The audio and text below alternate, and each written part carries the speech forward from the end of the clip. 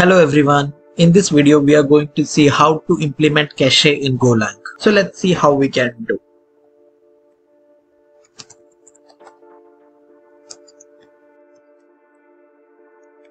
The cache with a default expiration time of 3 minutes and which removes the expired items in every 5 minutes.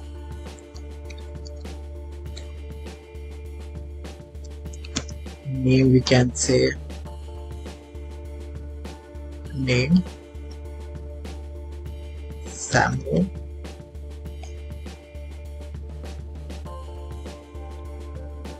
age. So we are taking a very simple example where it stores two things, name and age.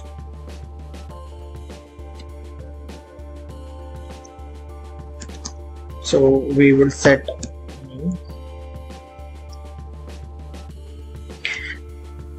3 minutes of default expiration time. So 5 minutes to remove the expired items. Let's call it as ABCD. Found c.get. We can say if found. Let's a ABCD dot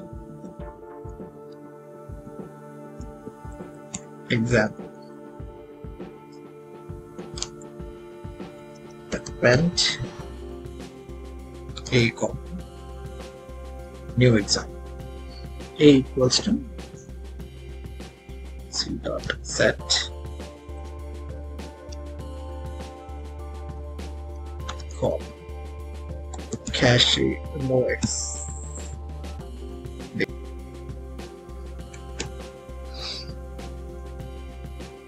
Can say stored from if pattern. Okay, else set ABCD new example cache. We can say, can just copy this. And here we can say stored from else pattern. Found equals to c dot get abc. If found t dot println abc.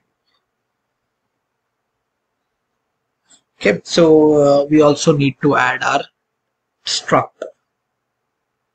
So we can say type example struct name equals to string and age equals to integer. So you need to install this package called Patrick mn/go cache. I have already installed age. Okay, go run window. Perfect. So this ABCD which I have used is the key and our example structure is our value to be stored in the cache. So the name and age is actually a structure in our value to be stored in the cache, which it did.